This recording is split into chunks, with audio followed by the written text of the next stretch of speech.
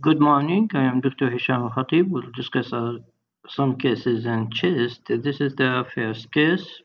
This is a chest X-ray for female patient in the BA view, and you see normal cardiac silhouette. Lungs are clear.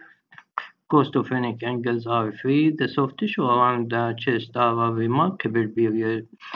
Are remarkable.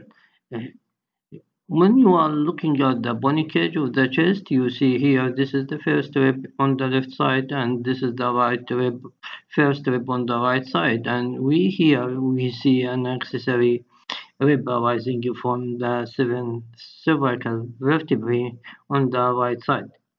This is we call it cervical rib, and it is occur in about 0.5% in population and more common in female. Usually, the cervical ribs are asymptomatic, and it is asymmetrical. Sometimes it is a rudimentary, and clinically sometimes cause symptoms, and causing pressure on the brachial plexus, and we call this syndrome thoracic outlet syndrome. Sometimes also compress the subclavian vessels.